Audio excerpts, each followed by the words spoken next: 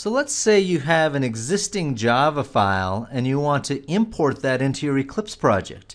Maybe you type this up in Notepad or some other way, but you want to use it in Eclipse now.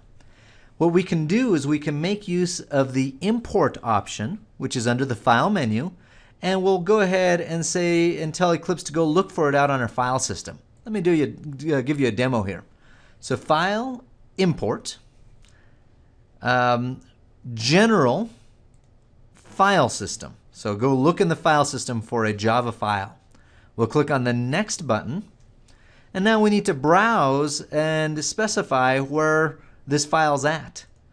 Well, in the last chapter we had put together the Hello World example down under Chapter 2 Examples. So I'll go ahead and choose the Examples folder, and it gives me the option of picking which files to import in.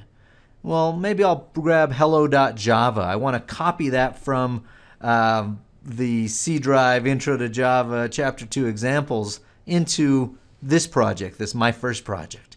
So I click the little checkbox next to hello.java, but I also need to tell it where to put this thing, where to load it into. And so I want it under My First project, maybe in the Examples package. If I click Finish, you'll see that now hello.java has been copied into this project. There it is, hello.java. And so if I were to look out on the file system, I'm going to find that I have hello.java here, as well as these other files that I just created. So that works great if you just have a handful of individual Java files you want to load in. You can go grab them from the file system and copy them locally. Another option is that you can actually just physically copy those files into your workspace folder using File Explorer. And so perhaps I can go over, I'll just do this in two windows. I'll go to my C drive, Intro to Java, Chapter 2, Examples, and we had that hello world.java that was provided for us. I'll copy that file, and I'll just paste that into the folder associated with my workspace here. And so there's hello world.java. Well, Eclipse isn't going to see that immediately. Instead, what I need to do is refresh my project. And so I right-clicked on the project and I scrolled down to refresh, or you could use the F5 key, that works too. And it goes out and it finds on the file system that there's a new file there. So now hello world.java is also in this project. So if you have individual files, you can either import them from the file system or you can copy them and then do some sort of a refresh to reload them.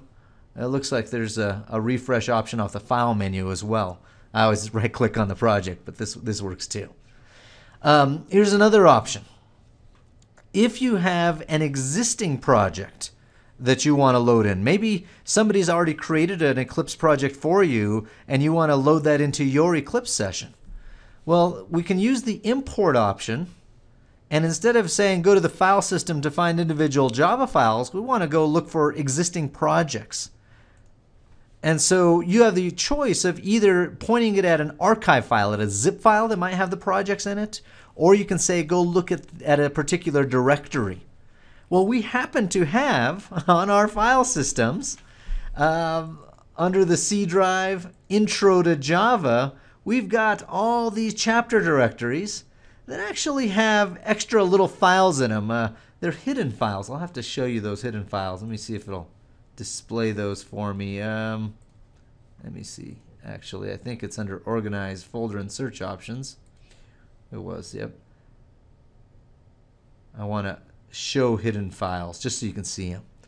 We've created for each of our directories a couple extra little files that Eclipse knows how to work with, a .project and a .class path. Normally those aren't visible to you because they start with a dot and the file systems consider them to be hidden. But since each of our chapters have those files, these basically represent projects, existing projects that we can load in. And so what I'll do is I'll say, let's browse out to our C drive and point it at the Intro to Java directory. That was the thing that we had you unzip in the setup instructions. And now once we're pointing at that, we have a bunch of projects that we can load into our Eclipse session. Alternatively, if you still have the zip file, that we talked about in the setup video, you could just point your project at that zip file. Just browse over to the zip and load that. I've got it already unzipped to this root directory, so that's fine. I can pick and choose what projects to load. And I also have an option down here. Do I want to copy the projects into the workspace, or do I want to just leave them where they are? If I click on this checkbox, then all of the code, all those chapters will be copied into my workspace directory. If I don't click on the checkbox, then the workspace will be pointing back to where these files are. It'll be pointing back to this Intro to Java directory. That's fine. What will happen is any changes I make to the files will be reflected in that same directory. And I'm good with that. So I'll just go ahead and not copy. But you can do it either way if you want to. I'll click Finish. And what we're going to see is off to the left, we have a bunch of projects that loaded in. So this admin thing, an appendix, a bunch of chapters, all the way down. Chapter 2 looks like it has some problems. It's got a little red X next to it. Let's go look at it. Chapter 2 has an examples package. That's where Hello and Hello World were at. Has a labs package. Oh, okay, yeah. So in the last set of exercises, we had you create a name.java that didn't match the name of the class. And so that's where the problem is. That doesn't compile. And that was intentional in that set of exercises. What I'll do, I guess, is I'll just rename this name.java for now, just so it doesn't complain to me anymore. By saving it, it recompiles, and now there's no longer that problem there anymore. Another thing you could do if you wanted to, if you just want to kind of focus, if all you want to do is work on chapter 2, I could hold down the Shift key and select all of the other chapters, maybe all these other projects. I can also use the Control key and click, and right-click and close project. Or maybe even easier would be to select chapter 2, right-click on it, and close unrelated projects. And by closing the projects, if they have any problems in them, those aren't going to show up in our problem area. Only the projects that are open are going to show there. And later when I want to open a project, maybe I don't need chapter 2 anymore. I can close that project.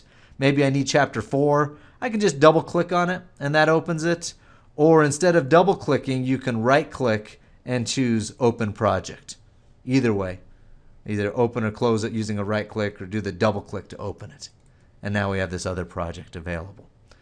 So here's what I'd like to have you do, is I want you on your systems to go ahead and load those existing projects into your workspace.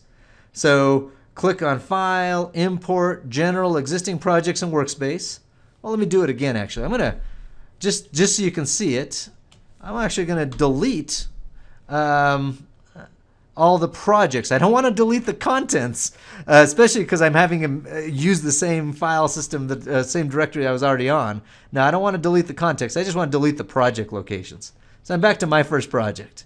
I'll do this again so you can see it. File, Import, General, Existing Projects and Workspace. Next. Select the root directory. We're going to browse over to the Intro to Java directory. That's the one we had you unzip in the setup. And then we'll have everything checked. And it's up to you as to whether you want to copy them into the workspace or not.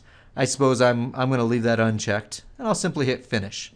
And that'll load up all the projects for you in your Eclipse session. So please do that on your systems. If you'd rather point it at the zip file rather than pointing it at the directory that you unzip to, that'll work too. Either way, we just want you to do an import existing projects and workspace. Either choose the root directory or the archive. Okay, that's actually going to wrap it up for this chapter. The end result should be that you have some projects you can work with, and hopefully you're a little more familiar and a little more comfortable with Eclipse.